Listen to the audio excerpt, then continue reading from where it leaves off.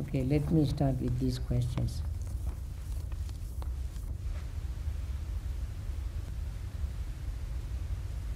Is metta an mundane level, on mundane level that one can think about it and have it? Yes, metta is mundane level. You can think about it, cultivate thought, and you can have it. Can one have metta without removing ill will? Not at all.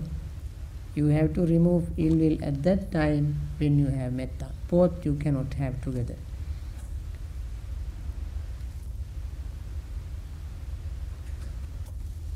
Should metta generate a universal loving feeling, or should one focus metta on a specific person? As I said, if you focus your mind on specific person, then you would cultivate not real metta but attachment. And therefore, you got to develop metta in your mind very deeply and completely charge the mind with metta. And with that space, you can focus on someone. But if you start with somebody and just try to practice metta on that person from the beginning, it won't work. You will, as I said, the nearest enemy of metta is greed, attachment, clinging, lust. Nearest enemy. Because it is so sweet, you love somebody so passionately. And if you try to cultivate metta to that person, you would not have metta. You really will have a passionate attachment. And yet, it gives you a feeling of very good feeling for that person. That's not metta. That is the nearest, strongest enemy of metta. Because metta is much greater than this attachment or lust. Farthest enemy of metta is ill will, anger. So you can see the enemy coming. But when the enemy is working within, you don't know. It can deceive you.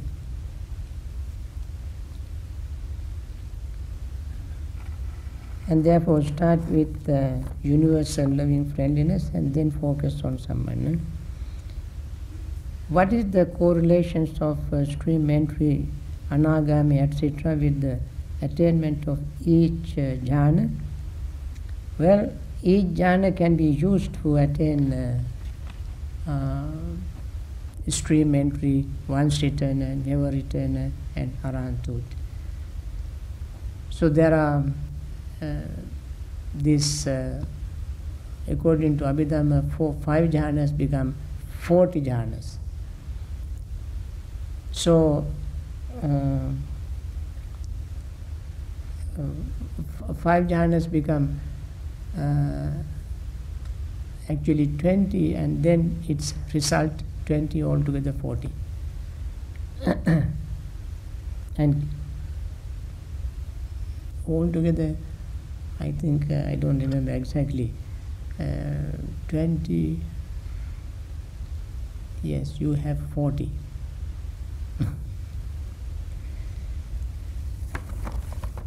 The other one is, I don't have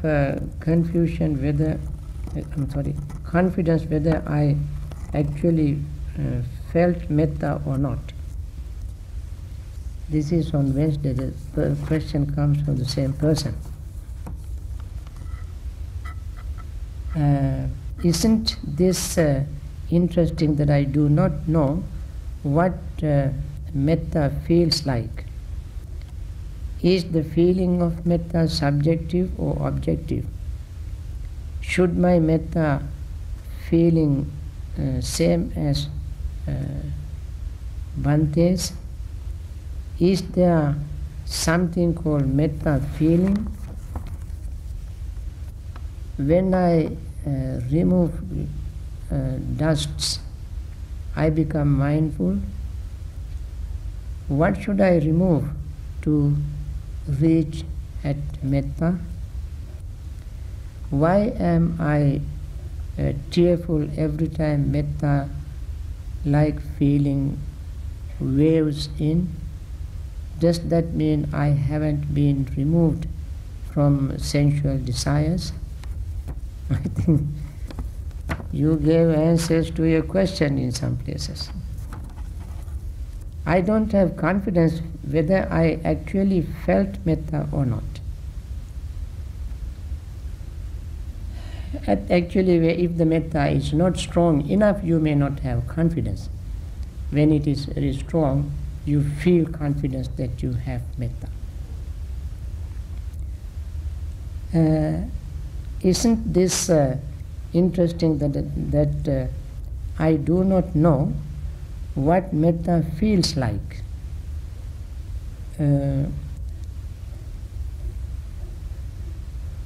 If you do not know what metta feels like, it is difficult to inculcate that feeling in your mind.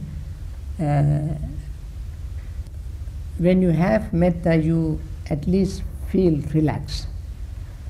You feel that you are a part of all other living beings. You are not special. You feel they are your friends. Do you feel friendliness to somebody? Do you have a friend? I'm asking this gentleman who wrote. Just think that you have a friend. I think if you have a friend, you feel that you are friendly. I don't think there can be any human being on earth who doesn't have a friend.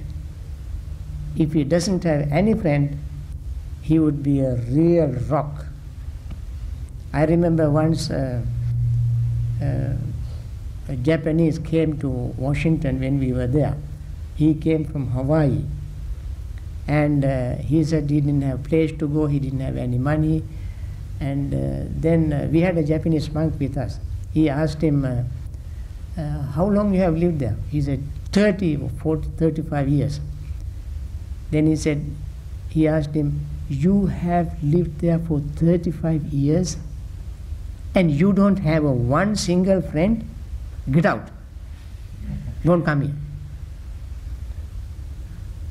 You must be such a mean person not to have one friend for 35 years. That was his response. So it is very harsh on one side, but on the other, he taught him a very good lesson.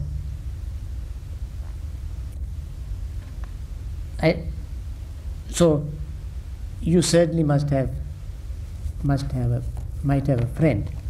So if you have a friend, you look at your mind and try to see the feeling, feel the feeling for your friend. That feeling is called friendliness. If you have not identified it, that is how you have to identify it. You have a cat. You are very friendly to the cat. You have a dog. Sometimes you have pig as your friend. People domesticate pigs.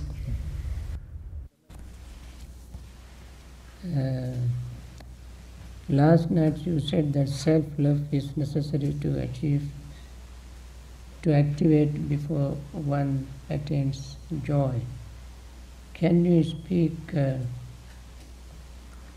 on how one attains the necessary levels of self-love in order to bring true joy and happiness into our lives?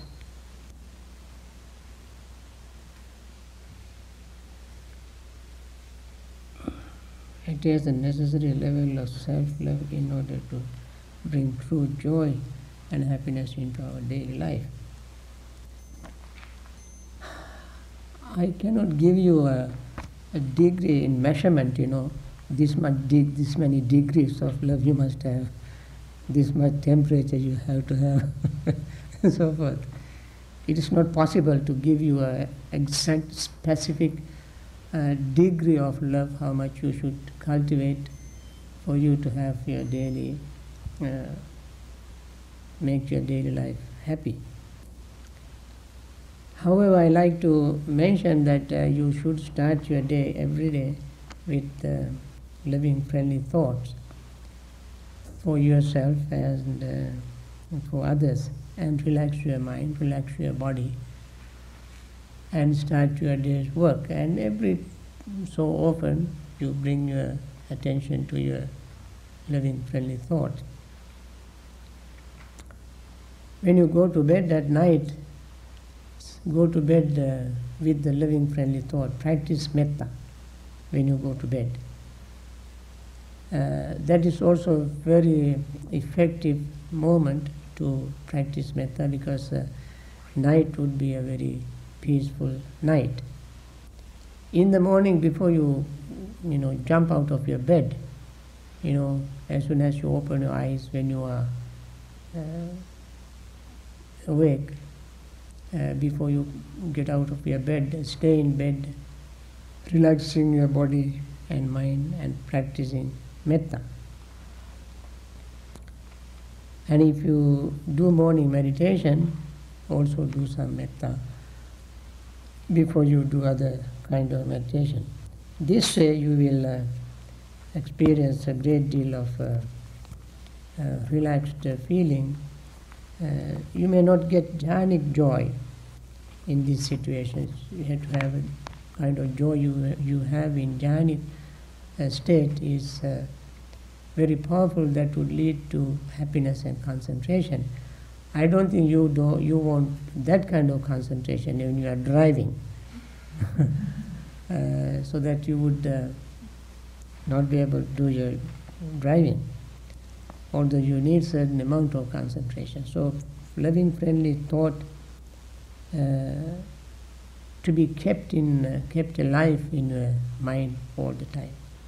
Then you will see how effective it is. I can see some people, I think I mentioned here several times in the past. Once I went to Poland, and this gentleman was there at that time. And the lady who invited me asked me whether I teach metta meditation. I said yes. Then she said, I hate metta.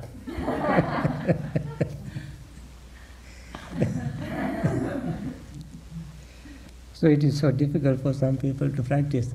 I think you know that lady. So sometimes it is difficult if you have not done it. But if you do it very often, you find it very beneficial. You speak about restlessness and worry related to unmindful actions in the past. I learned a lot of things from these retreat questions. Not only this, every retreat. People are very good. They think every possible aspect of something when you say. So this person asked, worry related to unmindful actions in the past. Is worry about things in the future because of the past too? Is that why you did not speak about worry regarding the future? You see, it is not because of the past worries you will have future worries. Sometimes that also is possible. You have past worries and that build up, and as a habit you might enjoy worrying about the future. So future worries actually would be worrying about how am I going to do such and such a work? Would I be successful? How am I going to talk to so and so? If I don't make that telephone call, I don't know how that person is going to, what that person is going to think about me. If I don't write that letter right now, I don't know what's I'm going to cook today. Which restaurant I'm going to eat.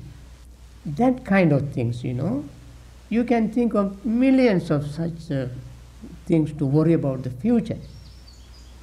They are not, they may have some relationship with the previous worries. Because in the past, if you did not make the telephone call at right moment, at right time to the person, you would get scolding, or you would get insulted, you would get reprimanded and so forth. And you may remember that. And you may be worrying now, if I don't make this call to so-and-so, that person also may react, may scold me, insult me, reprimand me, and so forth. So perhaps the previous worries may have some relationship with the future worries. You have to find out all these things. It is endless thing. I have read that in addition to a point of white light, there are other signs of causing concentration, arousing concentration, such as lighting at the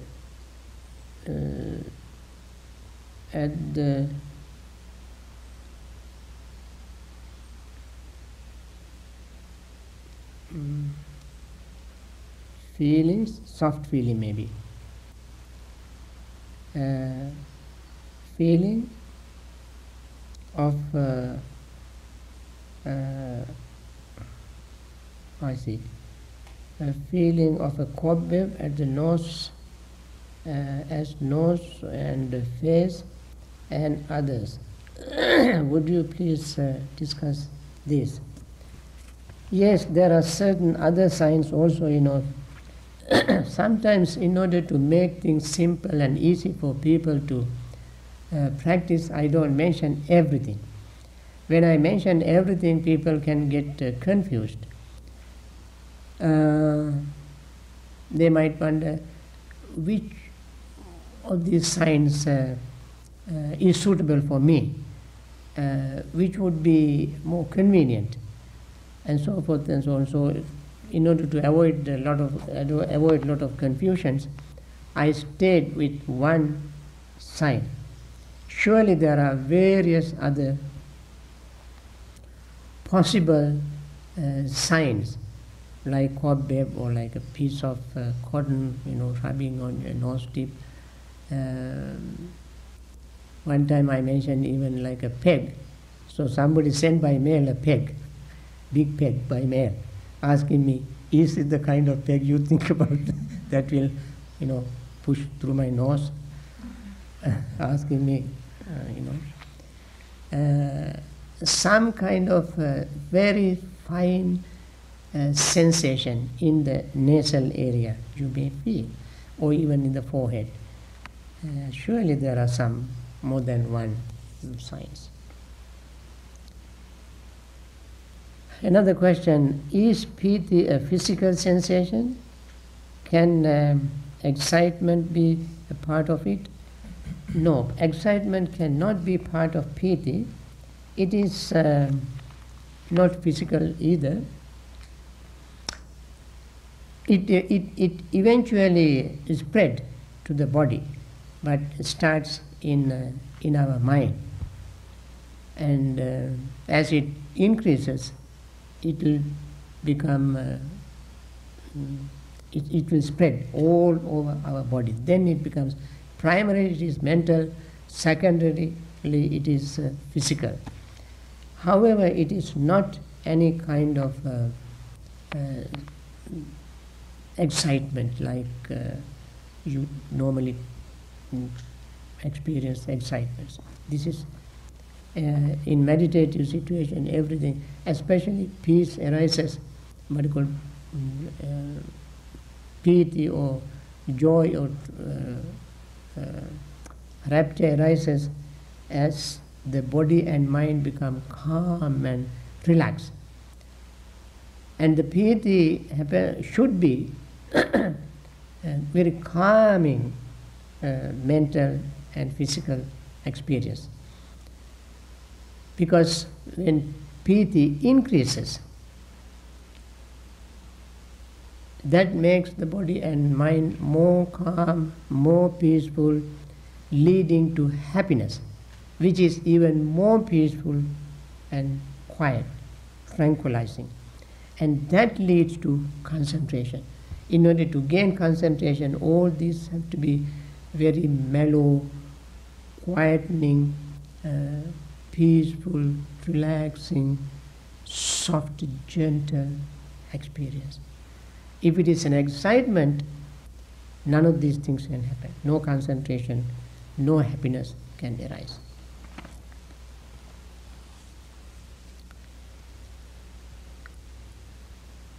Would you please address these matters? Bear attention. Bear attention is a very common word used among meditators, especially mindful meditators.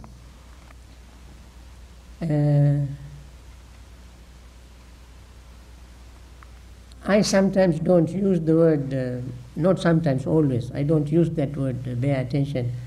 Not I have anything against it, but I feel bear attention also has a very sort of uninterested attention. You know, he barely touched the subject. You see, he barely feels anything. You know, it can be something close to barely. To avoid that kind of unnecessary confusion,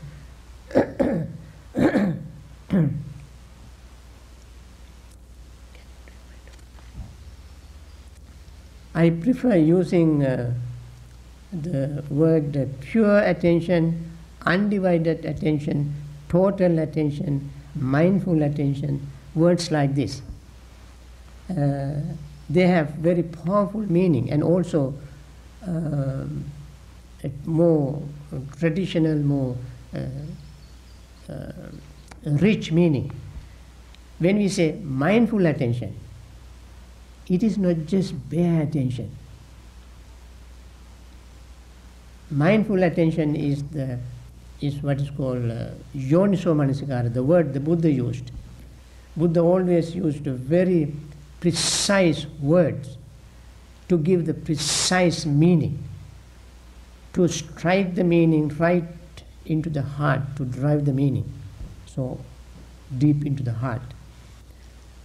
And total mind attention, not haphazard attention, but complete attention, undivided attention. Or I would say pure attention. So that is absolutely necessary for cultivating insight and gaining concentration.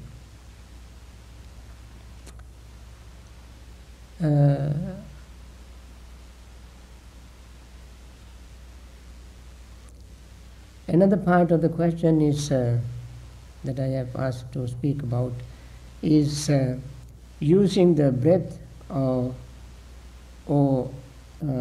another object as Anapanasati Sutta. In Anapanasati Sutta,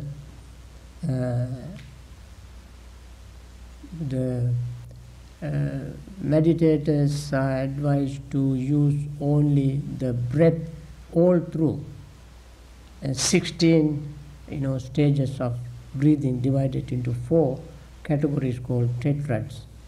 Each category has 4 steps. And it is very profound meditation subject, and it has everything that you find in Mahasatipatthana Sutta in a very subtle way. But some meditation, very famous meditation teachers use only that one. That also is a very powerful subject.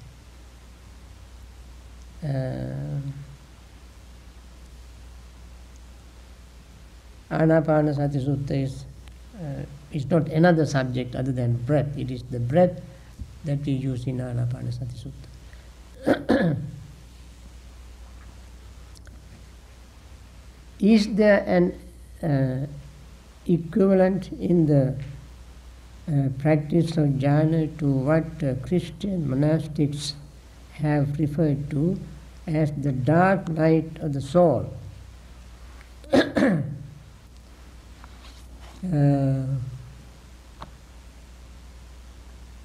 Like John of the Cross. Dark night of the soul.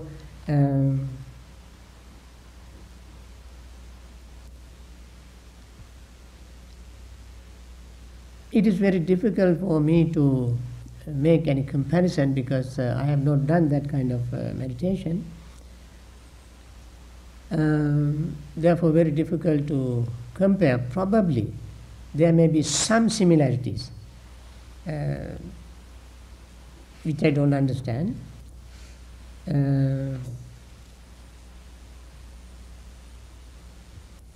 Because once you gain jhana, your mind is almost on its own. Especially in the 3rd and 4th jhanas, you even don't feel the existence of the body.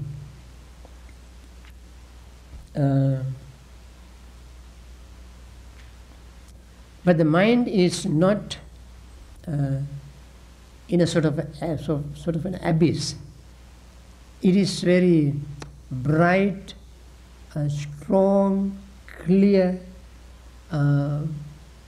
sharp, focused, concentrated. When we think of any darkness,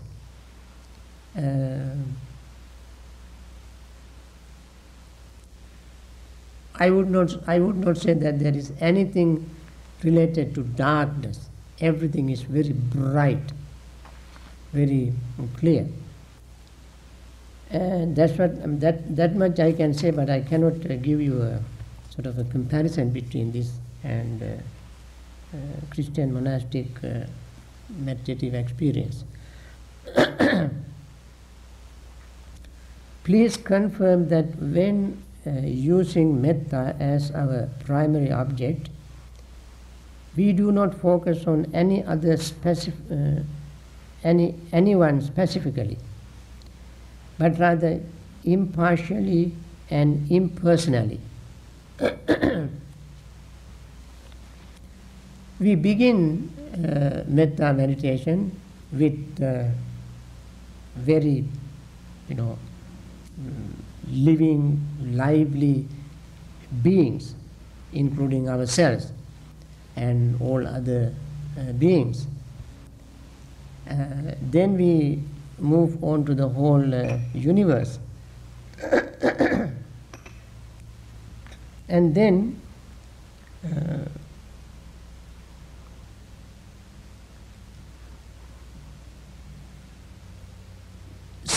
since beings are innumerable, incalculable, all over the universe, we cannot keep a track of them. In that situation, we lose phases of beings. And then the mind becomes so tuned, attuned to the metta thought, that mind would simply see a speck of beings, little specks in the space, kind of feeling. And then when it sinks, this word sinks into the thoughts, then those even those specks of beings in the universe will disappear. Then it becomes just a pure, mere thought of friendliness. And then, as the mind becomes calm, body becomes calm and relaxed, even these thoughts dissolve into feelings. And in the mind we feel, even physically we feel friendly feeling, all within us and around us. And therefore, surely at that point, there is no personality, no any being. It is really impersonal, subjective. We started with the external world, and it eventually becomes a subjective experience. From that, our mind and body becomes even deeper, even more deeply relaxed and more deeply calm and peaceful. Knowing that everything all around us, within us, everything is secure, protected, no harm, no difficulties, no problems, everything is going on smoothly. This may not happen in reality.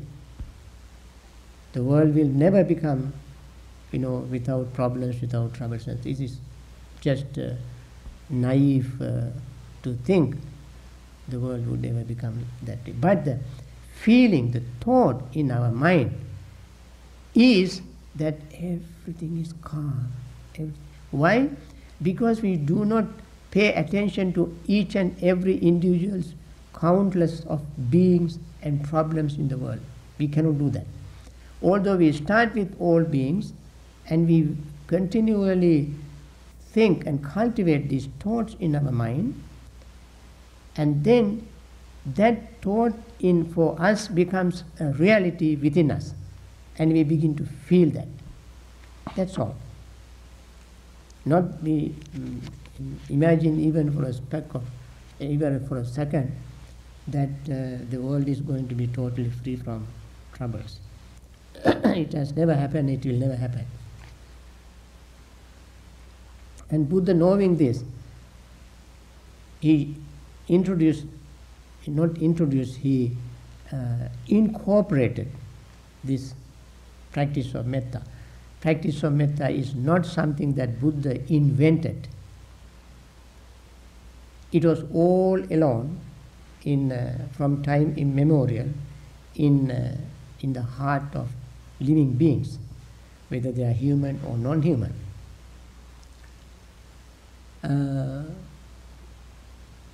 Sometimes you might feel, how about tigers, lions, all predators that kill other beings and eat? Do they have metta, you may ask? Even they have this root of metta that manifests as attachment to their own cubs and young ones. And that tendency is sublimated in human mind. Human mind also has that animal tendency, but at the same time they have the other aspect, sublimated aspect, which we call love or loving friendliness. So the root is there in all living beings.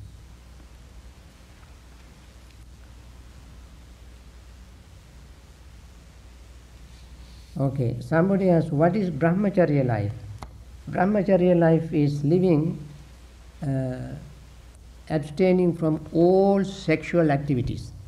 Is called brahmacharya life. So I don't have to go into details. When we say in one word, abstaining from all sexual activities, you can bring the details into your mind.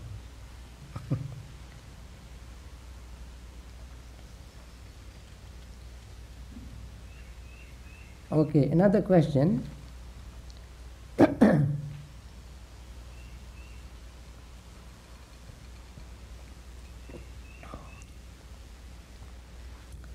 Which of your own commentaries is most accessible?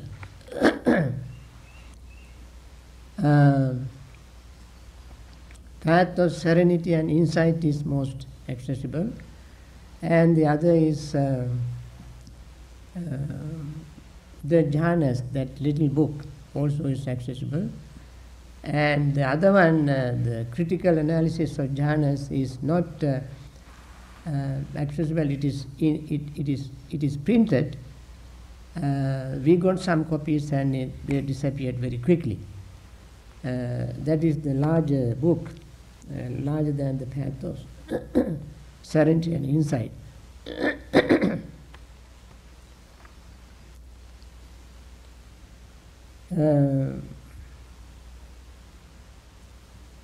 Regarding the jhanas, these 3 books I have written on jhanas, and except the first one, the critical analysis of jhanas in Theravada Buddhist meditation, other 2 are available. Is correspondence or prose okay, or should one confine oneself to journalizing? I think this was stipulated at the very beginning of the retreat. All you can do is journalizing, nothing else. Now the retreat is over, you go ahead and write anything you want. Listening to tapes and so forth afterward. But during the retreat, we got to confine ourselves, restrain ourselves, discipline our mind to and focus on the practice. Another question. Are you using the Visuddhimagga or Sutta Pitaka? Are there more than 2 that address jhana directly?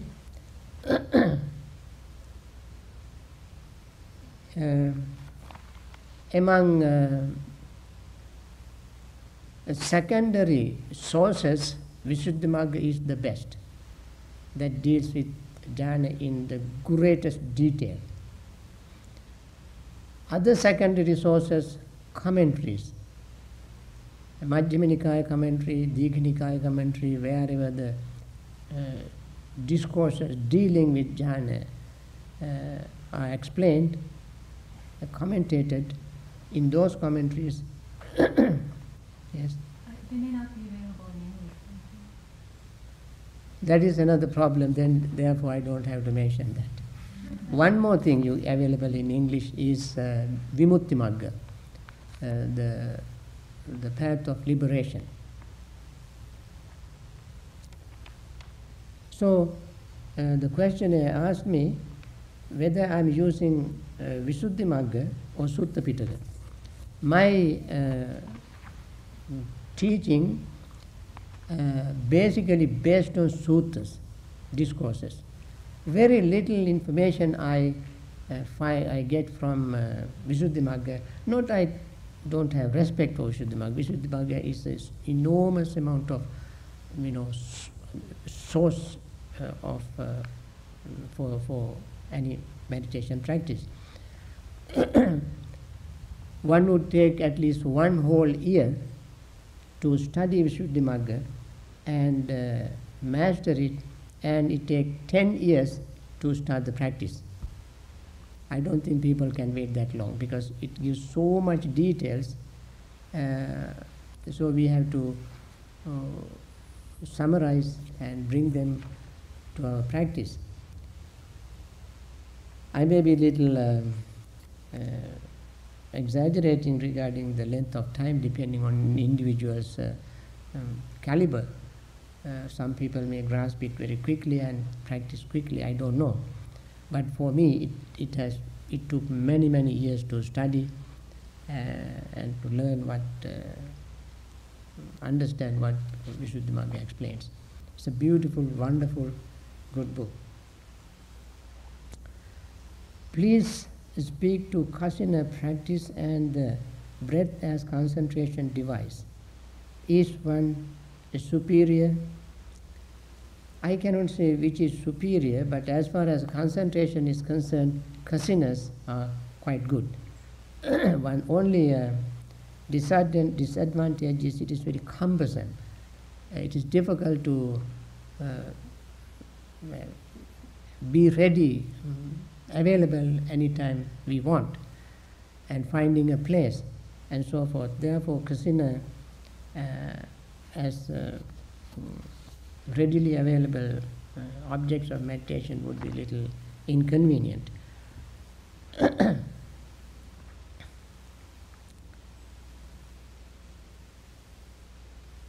How are the kasinas chosen?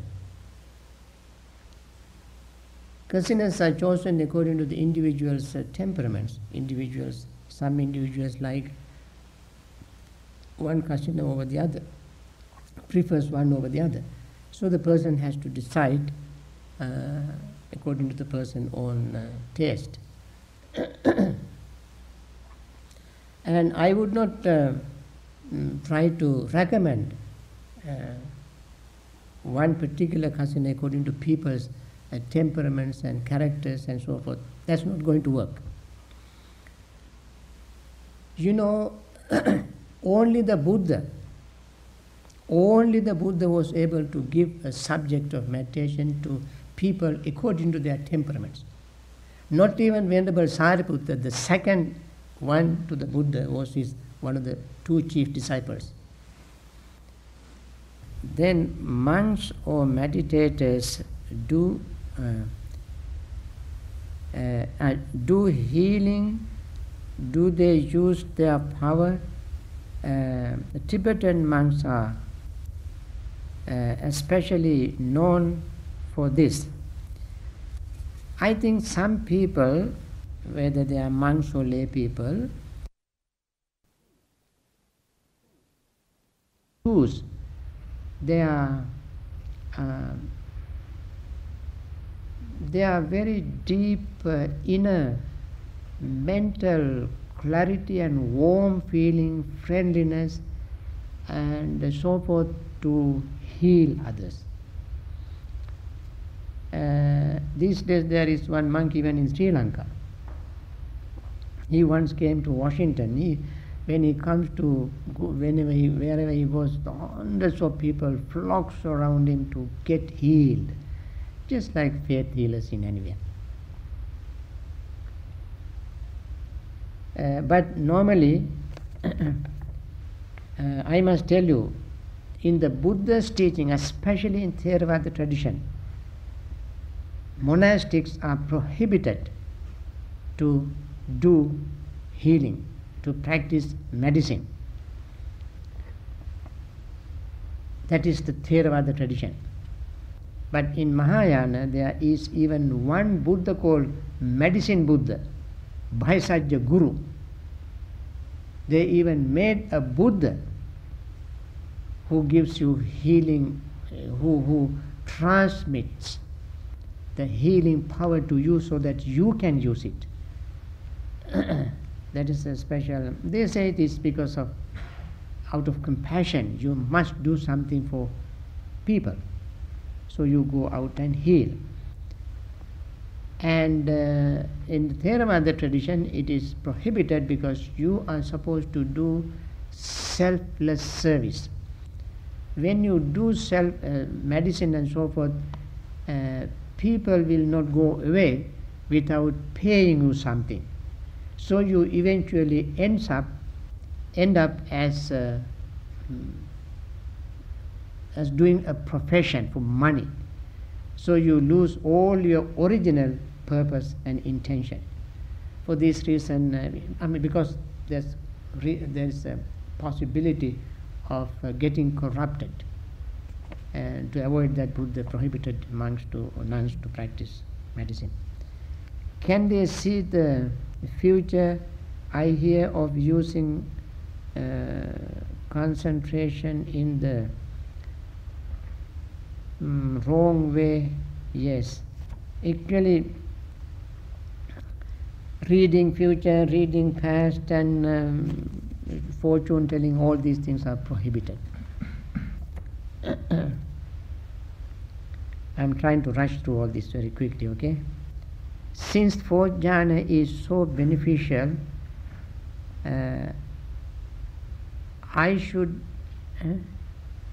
should its attainment be the focus of practice, or is that setting one's hopes too high?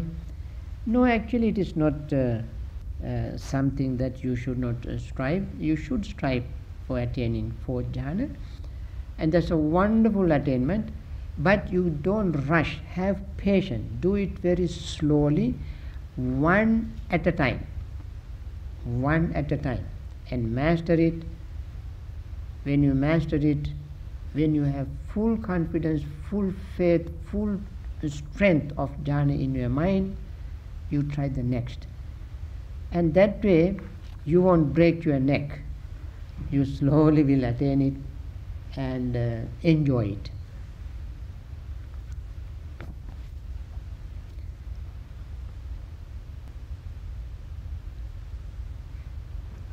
Okay, what is the significance of bright light, if any, waves, clouds, closed? Simplest solution is passing. This is another for your skill. The feeling khanda, do they mean bodily feelings, emotional feelings, or both? When we use the word feeling in English as a translation of Pali word, we mean both emotional as well as sensation.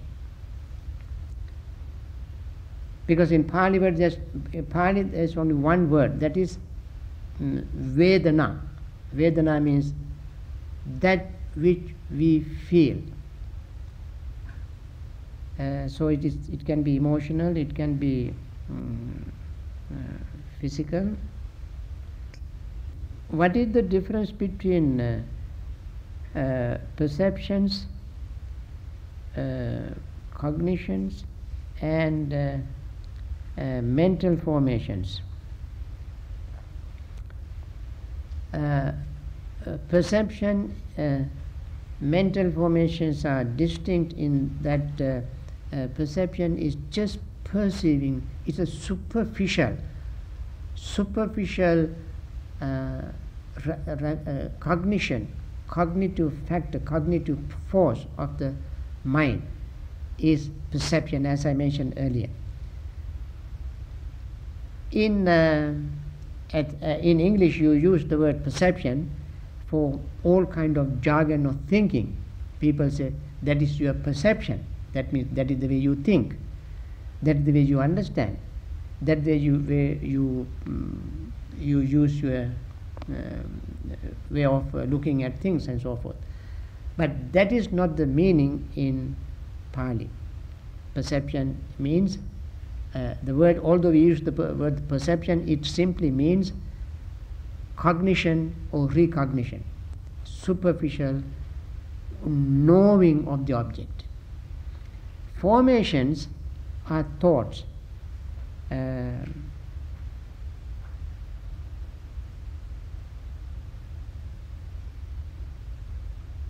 And these are two khandas, two aggregates, or the 5 aggregates. Perception is one aggregate, thoughts are another aggregate. In fact, somebody also suggested us to have another retreat on the 5 aggregates, since it is so complicated. Why is one not supposed to talk about one's jhana attainments? You know, when we talk about one's own attainment, it may amount to be bragging about one's own success. It might impress others that you are very good, successful meditator and so forth. It is because of boosting your ego. And sometimes when we talk about it, we may not perhaps be able to express our experience exactly as they are. We may sometimes exaggerate, and so that we can mislead other people. And also to be very humble about it. It's best not to discuss these things. And for monastic, it is extremely, especially for highly ordained monastic, it is extremely serious business discussing their spiritual attainments with anybody, because sometimes mind can even be deceptive. One might not actually know whether one has really attained it or not. So it is very dangerous. Okay, and I don't mean that in a way of bragging, you use the word, but as a way of discussion, learning, and perhaps helping others. In situations where people, meditators who meditate for long period of time, they can discuss. That's perfectly all right. But what I mean is telling non-meditators about their attainment of jhanas. Could you go into clear comprehension again and each of its factors? You know, clear comprehension also very vast subject by itself, so I don't think I should spend a lot of time. I can mention only the 4 by name. Clear comprehension of the purpose, that means why we practice meditation. Why? That's the purpose. We must ask the question. We meditate to cleanse our mind, to overcome grief, sorrow, lamentation, pain, and so forth. We meditate to tread the path. We meditate to attain liberation. So this is the purpose. Then second clear comprehension is suitability. We must ask, is this subject suitable for attaining that purpose, that goal? We must ask that question. Third is clear comprehension of the domain. Domain means the field, the subject. Our domain of meditation is the 4 foundations of mindfulness, of 5 aggregates. These are our domains. These are the material that we use. And a clear comprehension of the non-delusion is we have to have a doubtless, clear vision, understanding of why we do what we do. That is clear comprehension of the non-delusion.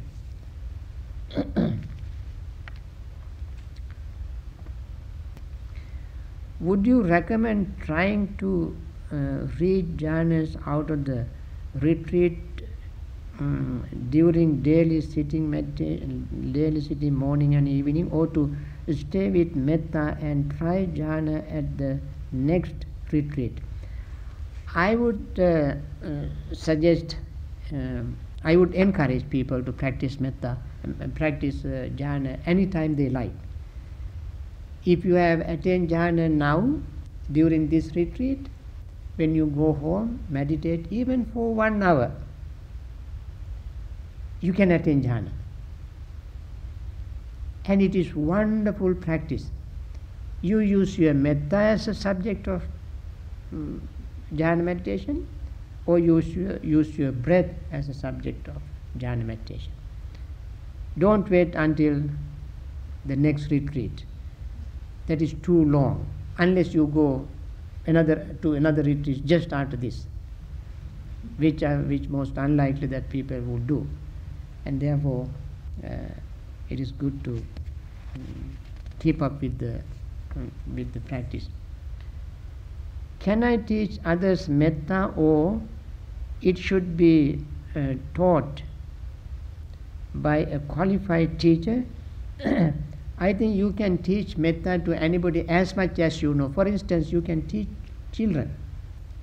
You may not be very highly advanced metta teacher, meditation teacher, but you are much better, you know better than children.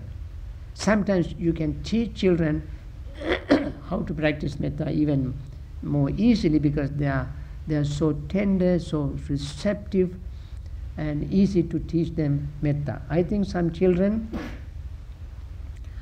are naturally very kind, very compassionate, very friendly. Since children they become friendly with anything and anybody very quickly, and therefore it is very easy to teach them metta. Therefore you can start teaching them. Don't wait until you are fully qualified to teach metta. We have sat long hours during this retreat. Does jhana require long hours on the cushion every day? I think that depends on person's concentration. Some people can gain concentration very quickly if they have done, trying to attain jhana is a test of your previous meditation experience. If you have done meditation in the past, in the previous life, it comes to you naturally, easily, quickly. And therefore some of you might not need to sit long hours. You may get it very quickly. Some others may need little long hours, like here.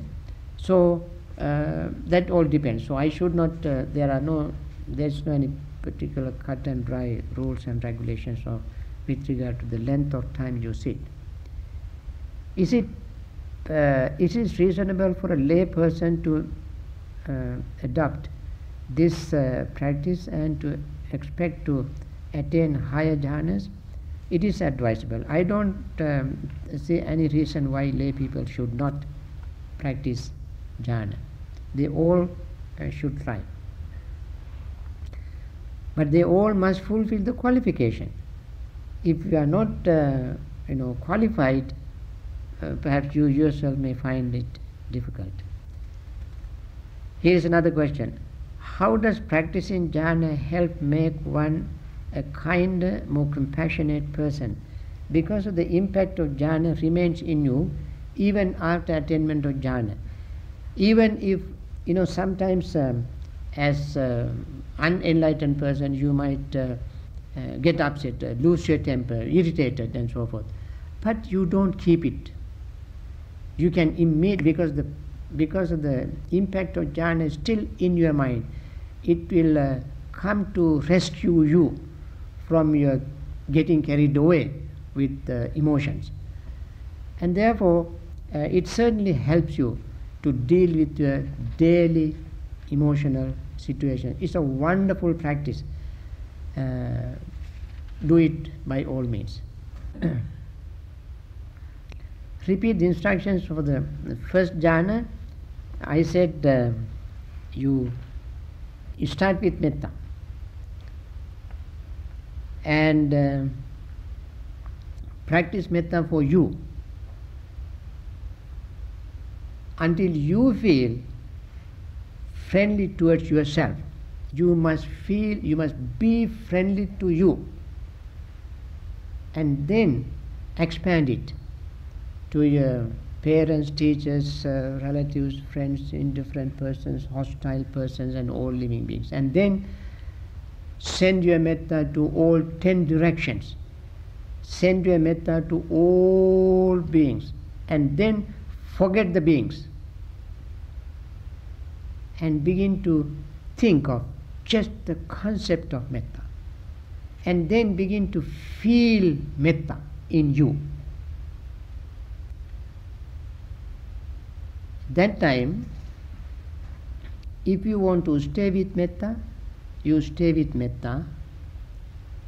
At that time your hindrances are suppressed, you feel very calm and peaceful, and then these 3 initial thoughts arise in addition to metta. Compassion, generosity will arise, and then it remains, these 3 thoughts remains in you steadily, and then you will have confidence in yourself, in the practice, in the method, in your achievement, confidence, and then you have joy or rapture. When it grows, it turns into happiness. Then you will have this tiny little spark of light that represent our luminous mind. As Buddha said, our mind is luminous. This tiny little spark represents the luminous mind. That moment you gain concentration. That is the first jhanic attainment. On the other hand, when you have metta, sufficient metta, and if it is not strong enough to relax your body, relax your mind to gain jhana, switch on to breath. When you focus mind on the breath, first you will feel the long inhaling, long exhaling, short inhaling, short exhaling, and then you feel the entire breath body, beginning, middle and end of breath, each inhaling and each exhaling, and then you will have a relaxed breath, relaxed body, and then you will have sleepiness and drowsiness and so forth, hindrances, and you will learn to overcome these hindrances one by one. Once the hindrances are gone, your body is relaxed, mind is relaxed, initial application of thought arises, and then you have a confidence. Having gone through the whole process up to that point, you definitely can see the results. Out of the results arises confidence, and then arise joy, happiness and concentration. If thoughts arise and you notice them, is it correct to drop them and refocus on the breath? Yes. You drop them and refocus on the breath. In the second jhana, how is vipassana practice? How to?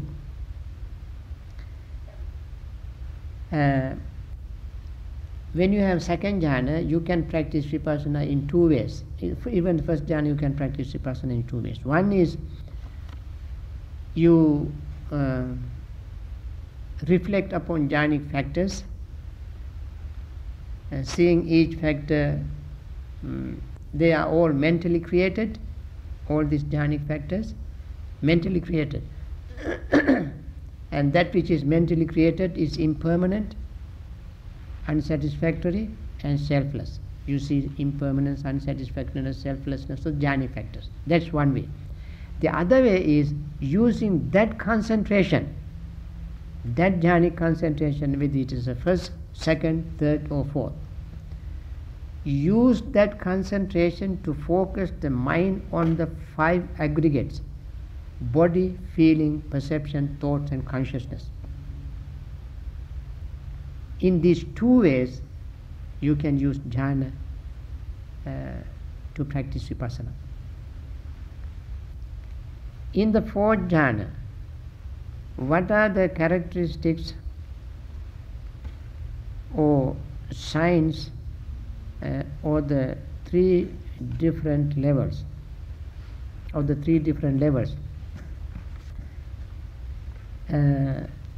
you mean three different level, first level, second level, and superlative level.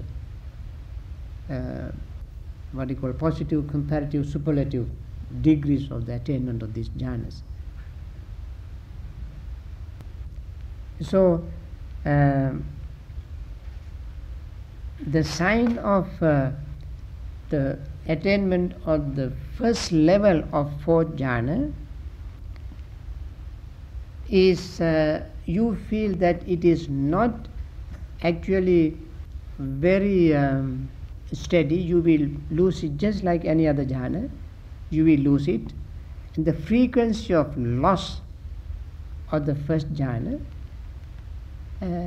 determines which level you are. If you lose it very frequently, very often, quickly, then you are in the first level. As you keep practicing it over and over and over again, it becomes strong, steady. Then the duration is longer than the first one. Then you are in the second level.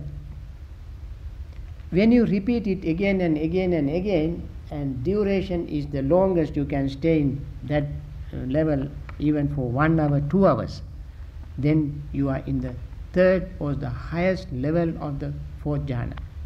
Each jhana, you know the level of your attainment. In the first level, you lose it very quickly. Second level, you can stay a little longer. Third level, you can stay as long as you wish, so long as your body sustains you. Another question. What was your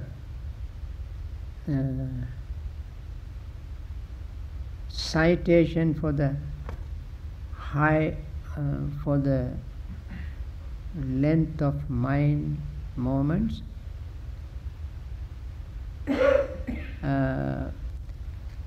That is length of mind moment. Actually, you don't find in any discourse, any sutta, original sutras.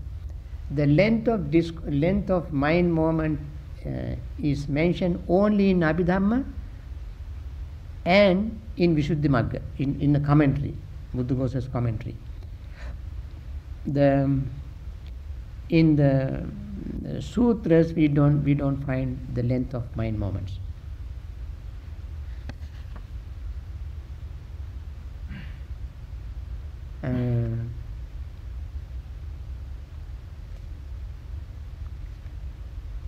Are the supramundane accomplishments,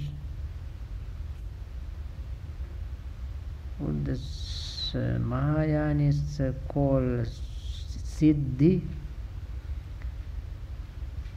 and should they be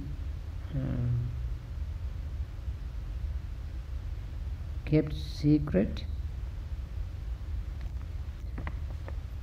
Supramundane is,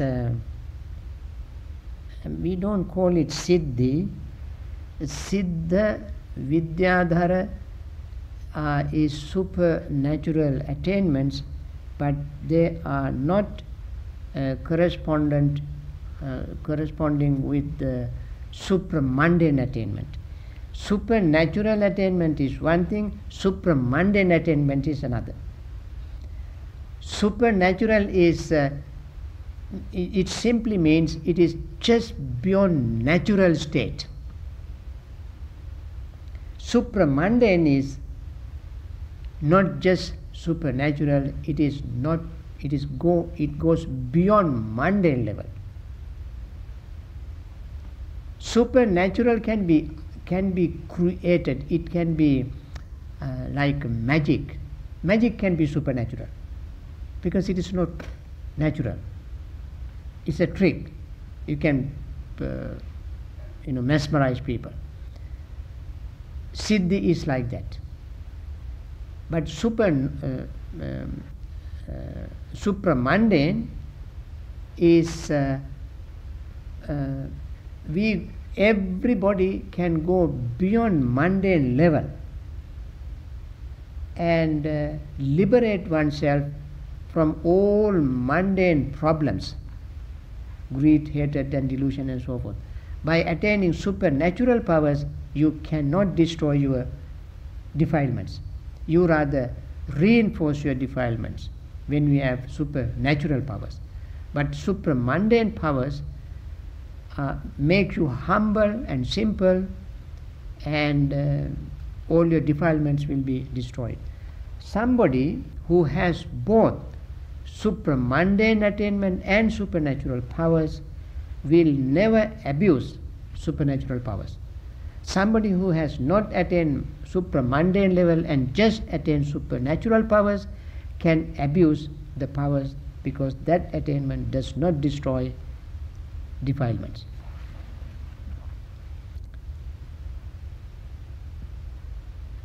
Okay.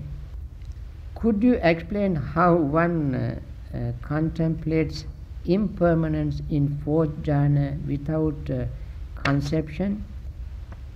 Isn't a visual image a concept?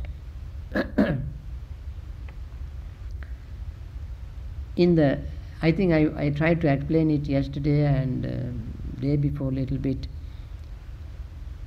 that when you are in the fourth jhanic level, your concentration is extremely powerful, and you have all other mental factors like attention, mindfulness, clear comprehension, and equanimity and all these things, and therefore you won't fall into any kind of emotion, any kind of thinking, but your attention will direct the concentration on the body, for instance. Body is not a concept. Body is not a word. When you focus the mind on the body, that concentrated mind can penetrate the body, penetrate into the various aspects of the body and see them functioning exactly as they are.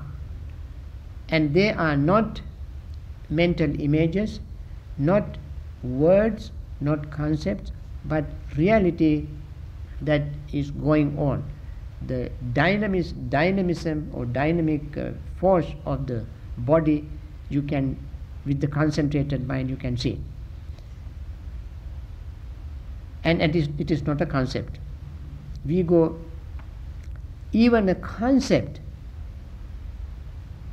is broken into minute parts with this concentrated mind. And it is not just visualizing, and all imagination, visualizing, yes, will be ceased at that level. I think I got an indication from somebody that we must stop here, and I don't think we should proceed with this for now, and we start tomorrow morning just before closing. There are